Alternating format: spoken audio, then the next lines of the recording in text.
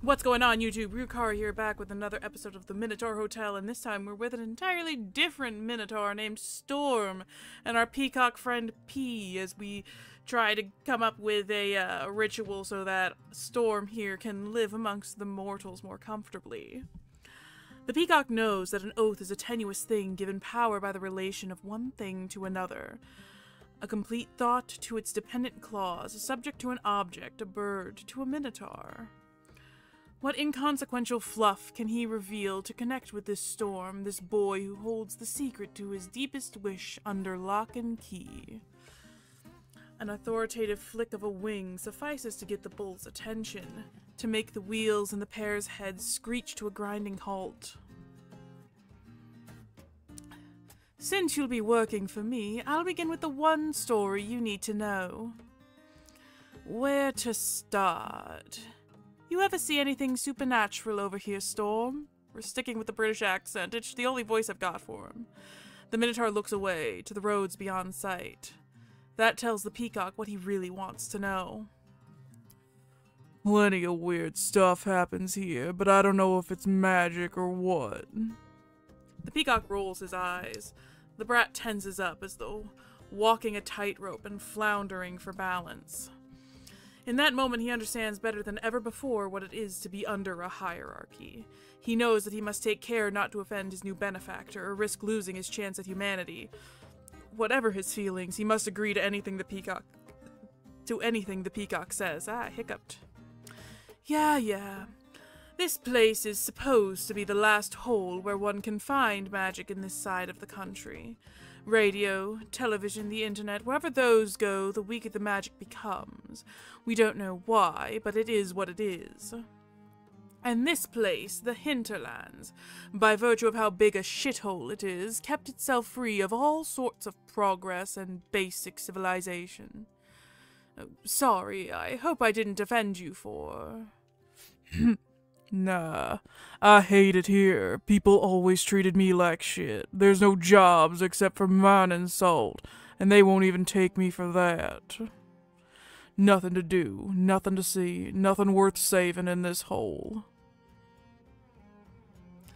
The peacock smiles through the natural curvature of his beak. Storm's tacit admission stirs the breeze in his lungs until it emerges as a billowing, prideful snort. I'm glad we agree with each other. Well, with that in mind, our story begins 80 or so years ago. I suppose it was a night much like this one, when someone much like me, that's my grandfather, ran away from this place. He lived most of his life here, and I don't know the details, but things went south, and he found himself having to run for his life. He ran as far as he could, and then spent 3 days in the wilderness, hiding during the day and trekking towards the coastline during the night. On the 4th night, he met a traveler who gave him food and water. Nice man, I imagine, sees someone running away and doesn't ask any questions, just offers help. Might have known he was better off not knowing. The wanderer, however, knew how to read the stars and gave Grandpa a few words of advice. Go northwest, you'll be safe there. But Grandpa didn't follow his advice. He heard stampeding horses from that direction, so he went to the east, and there he found a bus station. It was the middle of the night, and there was no one there. He checked the schedule. Perhaps a bus would come, take him northwest. Not 5 minutes later, one showed up. The driver was a creature disguised as a human. He didn't speak Portuguese, and his clothes had strange lettering. Grandpa boarded, and they set off eastward, and he was taken to a strange place he called the Minotaur Hotel. He told me it was created before the Tower of Babel was destroyed, that a fragment of its old human magic survived there, making it so all could understand each other regardless of language. The place was governed by a Minotaur who had the power to make diamonds appear in the palm of his hand. No one went hungry there. Even the most wretched person could find a home and a job. But, as you can guess, something happened. Grandpa came back home all messed up one day and then set off to find that hotel again. But he never did. Spent years searching, went back to his job, met his wife, had his kid, but never stopped going out for days at a time to try and find the place. Pa thinks he was crazy, that this hotel never existed. Grandma's still around and still resents every night Grandpa spent on the search. As for Gramps, it's been a few weeks since he passed on. I'd like to say he told me the story again on his deathbed and asked me to find it, that hotel. Now, wouldn't that be grand? But that would be a lie. A sweet one, but a lie nonetheless. I wasn't there when he died, and by that time his mind had been gone for a long while. I like to think he felt some freedom when his time came. But I suppose one can never be freed without passing on a burden to another. Now that he's gone, that old wanderlust has taken me over. I want to find that hotel, clear my grandpa's name, prove he was right all along. A resolute look plays across the avian's features. If there was vulnerability in his speech, it's been thrice folded and stashed in the corner of his mind. From where he stands, Storm can't help but notice how put together and proper everything about the Peacock is. Plus, there's something over there that's mine. My inheritance, you could call it. I've been having dreams about this place ever since Gramps passed on. I'm sure everything he said was true. Now it's your turn. Tell me a story. The Minotaur's eyes grow as thin as knives. Do I really have to? No story, no charm, no human. What if I come up with something? Does it have to be true? Sure, go ahead and waste our time. I'm not doing this again, however. The Minotaur looks away, this time towards the pond and his hole. He knows there is no choice, but he can't speak. Not while the hummingbirds are pecking away at the back of his head, raising each strand of fur. He scratches his neck with both hands, digging in to make the skin red raw, but the peacock ignores it. His patience grows thin. Will you really force me to interrogate you, lad? The Minotaur shakes his head, trying to swat away all the critters flying around him. A grave moo escapes from his throat. How old are you? 21.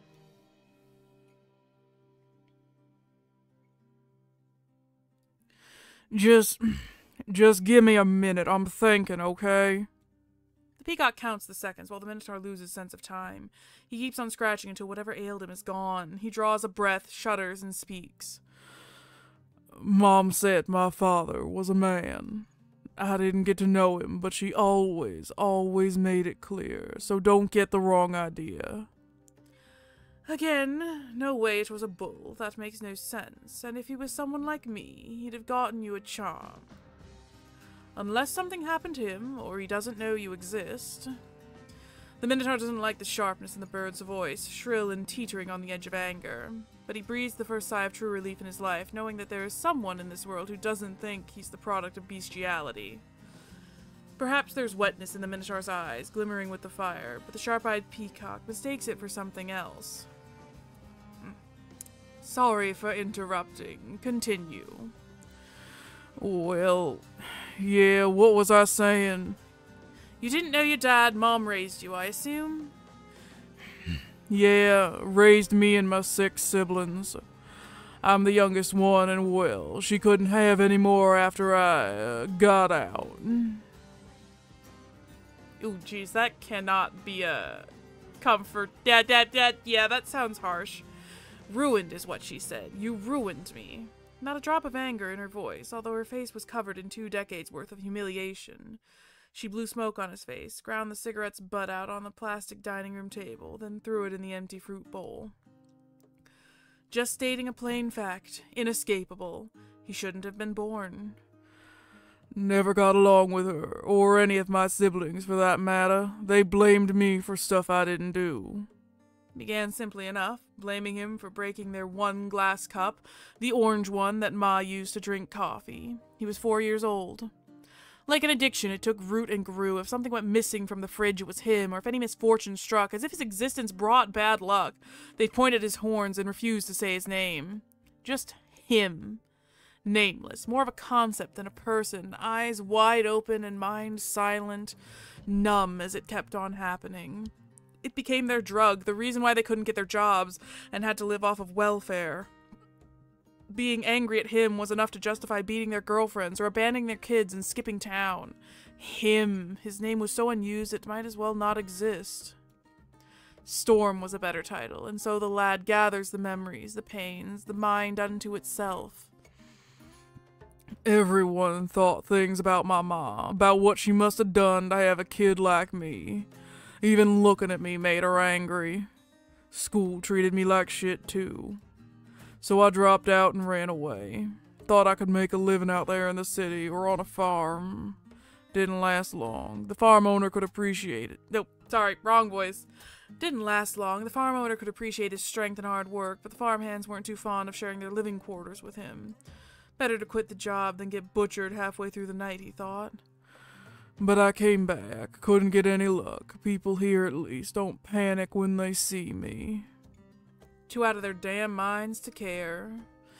Tried going back home to Ma. She let me in, but then she'd wake me up at night to yell. Too out of her damn mind to know what she was doing. So I tried going out again. Didn't work either. Made it farther, but the police started getting curious about the horned homeless man under the bridge. That's why I live here, by the pond. It's safe. No one bothers me at night. I can get some gigs here and there to buy food. It's a pretty miserable existence. That's my story. Is that enough for your ritual? A shiver crawls up the peacock's back. The air around them grows sharper. A migraine slithers over his head and burrows itself into his left eye. His legs go numb and his brain finds itself forgetting words. The Minotaur, meanwhile, looks away from the fire. The light sears his eyes. The hummingbirds peck at his neck again while chanting cicadas take over his hearing. He's about to ask for help when, in a flash, it's all over.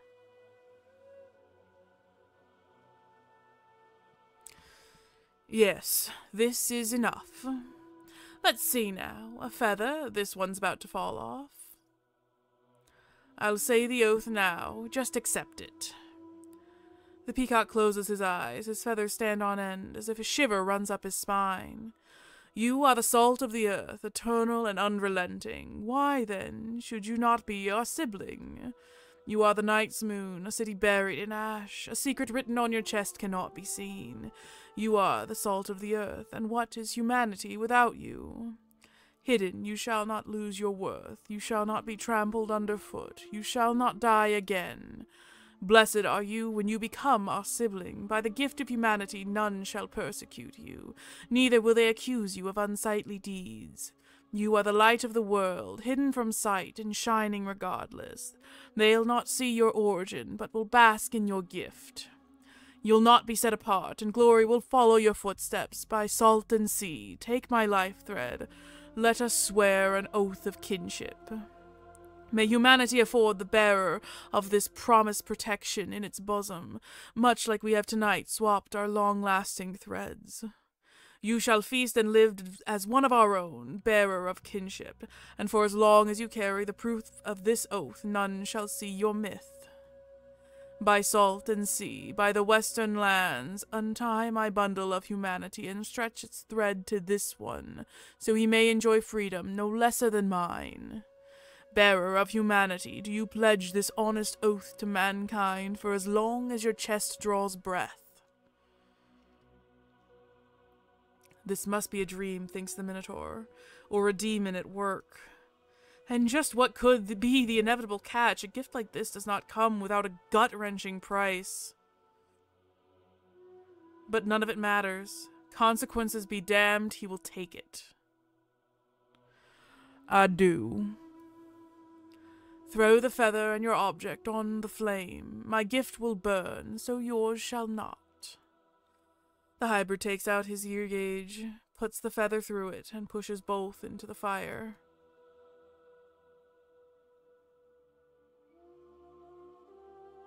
There, try it on.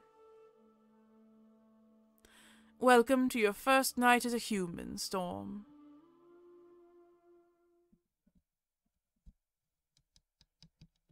But we never do get to see what they look like as humans, do we? They're all just mythical creatures. Monday. Sunlight peeks out from the horizon and breaks into a sprint to touch the hotel's outer walls, and we're back home again with our boy with his beautiful gold laurel. The Minotaur sits on the sofa while checking the list of guests.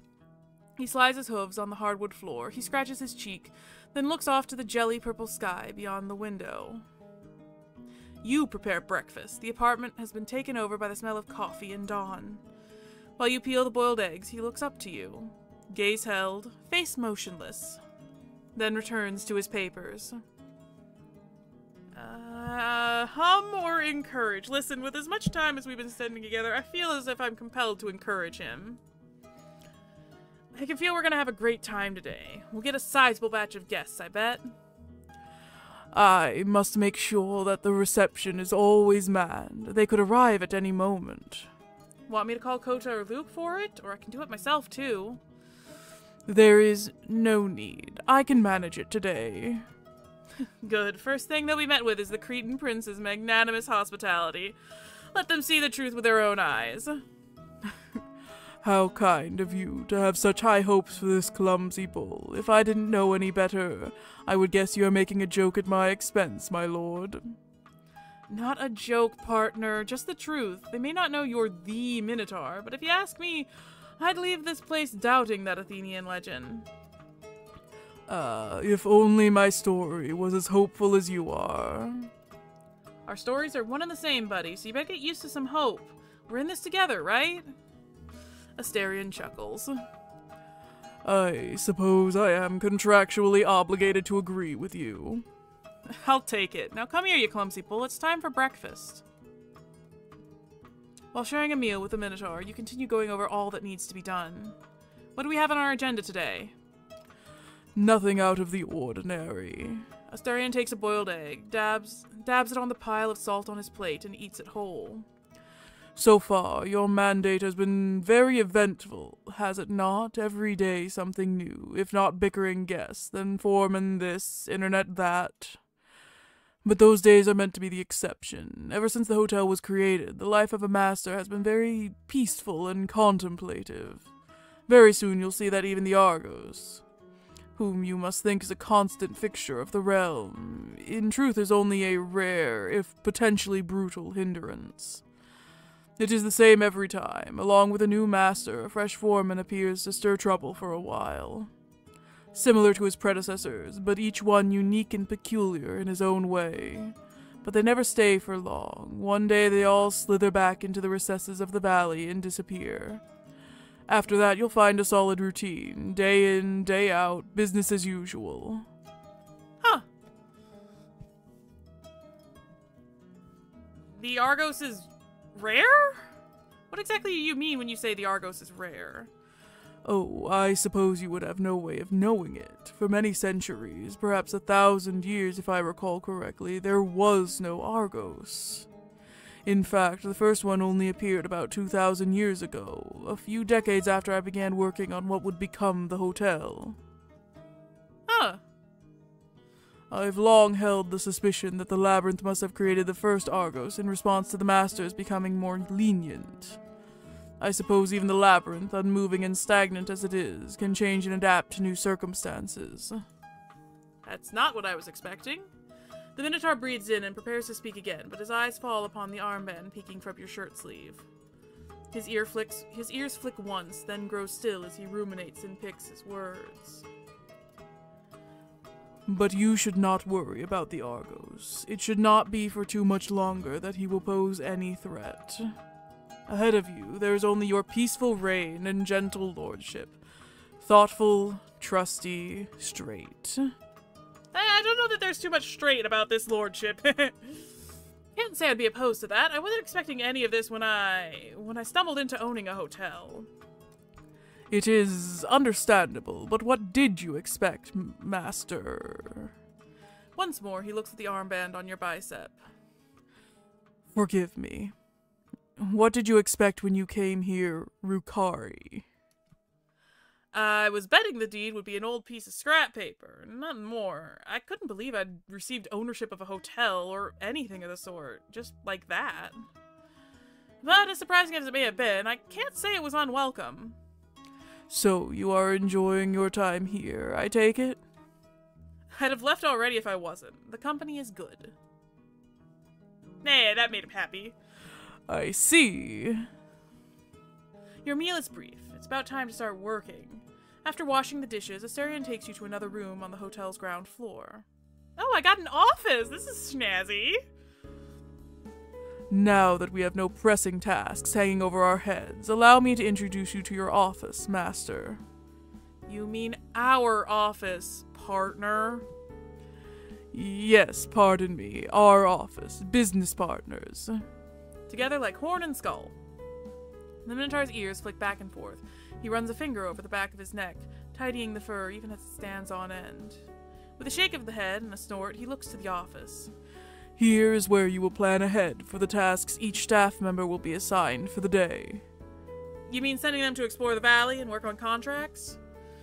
Not exactly. Assembling exploration parties to the valley is unusual, but as long as they are cautious, and I am not present among them, there shouldn't be much of an issue with continuing to do so. As much as you may insist on elevating me to being your business partner, this call falls to you. It is your right and duty to manage the hotel's staff.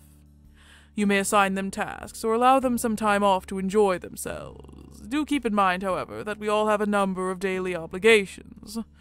It is not every day that we will have time for exceptional tasks, such as research or exploration, but when we do... Asterion grabs a notebook from the table and flips through the pages. They are covered in notes and schematics written in bright purple ink. We could go over Miss Greta's notes and see if she left any good ideas for us. Reasonable. Well, time to get to work then. Indeed. I'm going out to the reception now, but before I go, how does your arm feel? Is the armband causing any discomfort? No, not at all. I can't even feel it most of the time. It's almost like it isn't there. I'd go so far as to say it's nearly incorporeal. I only ever remember it's there when I look at the beer. Is this actually made of lead? Should I worry about heavy metal poisoning? That should not be a concern. I am relieved to hear it does not discomfort you. It was never my intention to... Don't worry about it. This is nothing. You do not have to pretend, my lord. I mean, Rukari. It was unbecoming of me to have proposed the idea, and far too proud of me to let you go on with it. No, there's no reason for that, Asterion. I'm telling you exactly how it is. This armband is nothing, and even if it was, it's the least I can do. Now, let's get to work and have a nice day, shall we? You are a very peculiar master, Rukari, but in no way unpleasant. I shall see you later, then. See ya. Okay, I have a daily agenda tutorial. We're finally getting into the hotel management stuff. So daily agenda. You now have full control over your daily activities. On top of managing the R&D and exploration teams, you can now choose how you spend your time on the daily agenda screen. The left side of the screen, 1, over here, shows your current team. Click on the Manage Teams button to manage R&D and exploration as usual. The middle of the screen, 2, shows a list of daily tasks you can perform, such as working on side projects or spending time with your staff. Click on these and your current plan for the day will be set. You can also customize Asterion's appearance by clicking on the Customize Asterion button on the top right, or look at pending R&D projects by clicking on the Pending Projects button. There's a lot of stuff to this. The bottom of the screen, 5, shows your current plan for the day. You can change it by selecting a different activity or clicking the Cancel Plan button. When your plan is finished, click the Confirm Plan button to continue. You will perform your daily activities and meet up with your teams at the end of the day. Okay, staff route tutorial. You can now choose to spend time with your staff members if they are available during a given day. Spending time with a character will help him work through his issues or give more insight on him. As a result of this personal growth, the character's stats can improve over time. You can see each character's route progress in the Guests menu. Oh, this has gotten a lot deeper and more in-depth than I thought. We're gonna be in this game a while. Keep in mind that if the character is assigned to either the R&D or exploration teams, he will be dismissed for the day to make time for you. It's up to you to balance a character's personal development with its contributions to R&D and exploration. As of this build, routes are a work in progress, with only Kota and Kenbish's being complete. You may get a message on the character select screen informing you that you can't currently advance a character's route past this point. Wait, does that mean that Asteria's route isn't complete? That's like the one thing I was going for! I don't even know who Kenbish is! Okay. You can see these tutorials at any time for the help menu. Listen, buddy, pal. I was very much looking forward to... That's not what I wanted. I can't do suspenders and modern shirt. Okay, fine. I wanted to do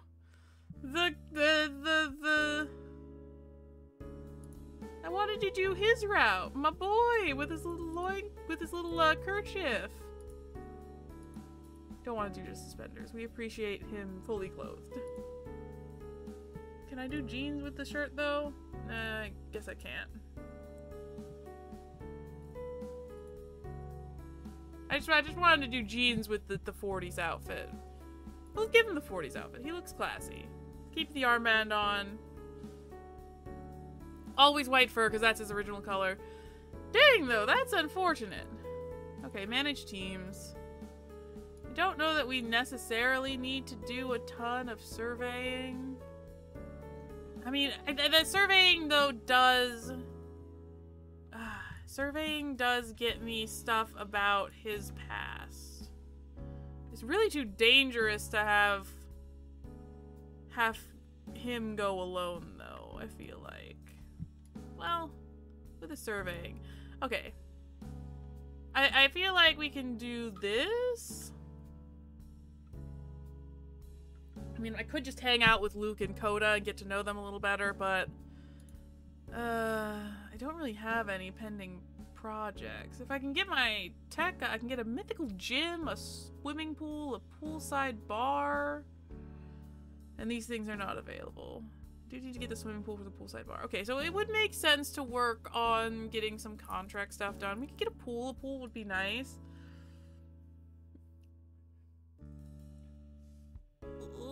But if I want to hang out with these two, if I hang out with Luke and Kota, dang it, Asterion's next scenes are not available for this build. Crap. Well, let's just do a little bit of work. Take the day off and rest until the afternoon. Check in on the R&D team. We made some progress, but no projects were completed. Did we find anything interesting? Exploration team. Didn't find any raw materials. Found something else. An old page turned off a book. A small memento of Asterion's past. Great. That's something. Later that night, the guests were enraptured by Coda and Luke's tales about the Forbidden Valley and its odd creatures. All of Astarion's unsightly connections to it were omitted, leaving space for exhortations of his and your talent as leaders. Neither did they mention Clement's betrayal, the expulsion of the former guests, to the staff's unknown fates, or Astarion's regrettable one. You and the Minotaur listened to it all from your table in the corner of the lounge. The guests' captivated gazes, so fixed they became heavy, were not altogether unpleasant. Thus a day came and passed. Sweet Mother Night and her son Sleep embraced the land and all its dwellers. But dawn slithers its way in, as it has since time immemorial. Rise now, my lord, and live again.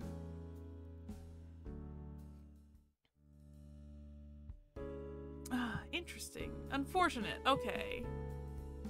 So... realistically... I might as well, since it's my only option, get to know Coda a little bit. Maybe I can help him find his person. So I'll hang out with Coda. I don't really have anyone else to hang out with, and Asterion and Luke can do some research and stuff. That seems like fun.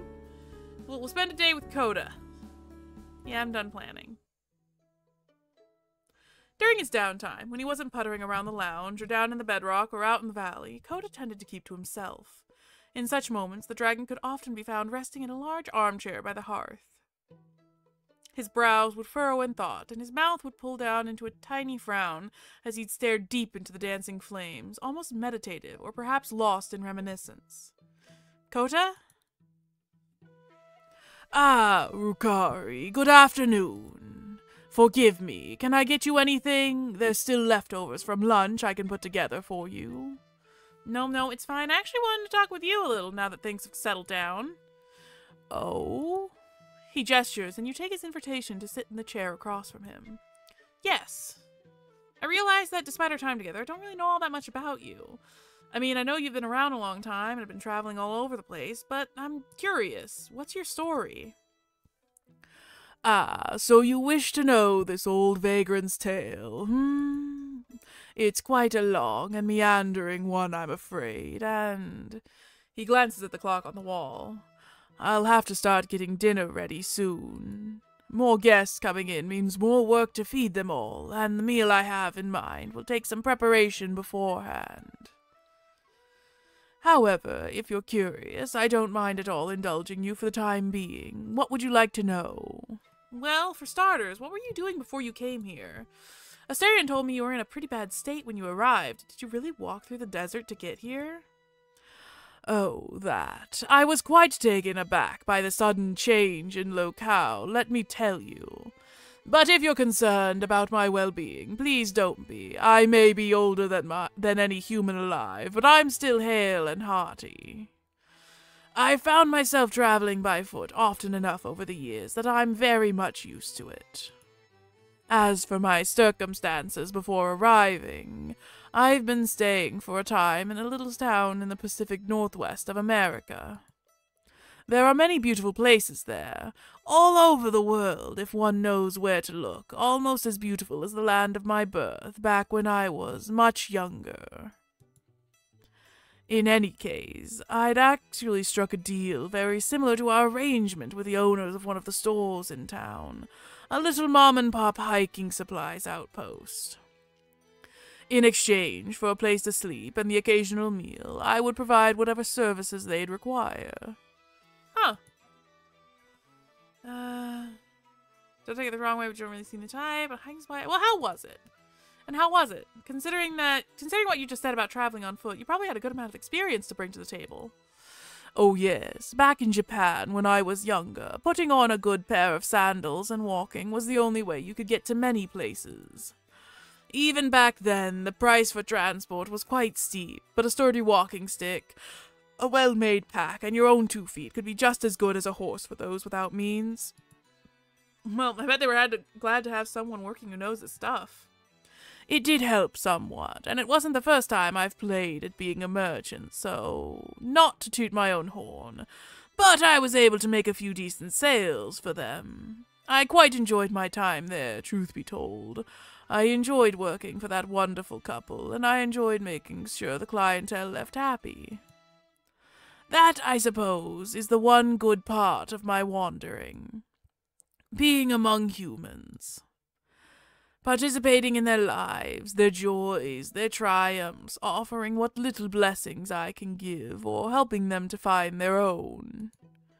I suppose you could say that is my true calling in life, my reason for being. The one good part? I'm probably digging somewhere I shouldn't, but... well... A journey by oneself often carries with it the burden of loneliness. All along this road, not a single soul, only autumn evening. Just when the silence becomes stifling, just when you open your mouth to break it, the dragon glances over your shoulder towards the bar. Ah, forgive me for cutting things short. I do believe it's about time I started getting dinner ready. He hops to his feet, brushing his clothes into pristine neatness, and then gives you a small, polite nod. I enjoyed conversing with you like this, Rukari. We really should do it again sometime. Sure, if the schedule allows, I'd be happy to talk with you more, Coda. Until then, I guess I'll see you later? With another nod and a serene smile, Coda makes his way towards the kitchen. You rise to your feet, as well, stretch, and head off to finish today's work. We're talking in haikus now, damn it! Our R&D team is still just working, but not completing things because we need a lot of stuff, and we didn't explore today. After sunset, Asterion went off to the rooftop. He did not outright say it, but he required privacy to ruminate on the contract you'd signed a few nights before. You provided him with all the alone time he required. Later, you found Luke by the hearth, chatting with a haggard bunch of guests about his personal misadventures. Their clothes had seen better days. None of them shared a language or origin. All grasped cups overflowing with sweet beverages in their shaking hands. Unshackled by the laws of the outside world, Luke evangelized about the mythical beings, their tales, and magic. The guests tightened their grip on their mugs. Magic, fantasy, and the hearth kindled their wary hearts. Food and drink healed their bodies. And Luke's unyielding, screeching laughter, as unpleasant as it sounded, planted within them a dream of prosperity, dignity, and bounty. That's nice. And we're back to work the next day, hanging out with Luke and Coda. And I think we're going to call it here for this episode. Thank you guys so much for watching. It looks like we're finally going to get to the hotel management side of things at least, and we're going to get to spend some more time with Luke and Coda. And hopefully, one day, we will get to spend more time with my sweet baby boy, because he's precious and I want him to be happy in life, and we're gonna fix this somehow, but that's not gonna be this episode. So for now, I thank you guys so much for watching. If you like the video, maybe like it. I appreciate it. It just lets me know that you're enjoying what I'm watching. If you want to stick around, subscribe. We're getting back into the swing of things with more frequent episodes, and I will see you in the next one. Goodbye!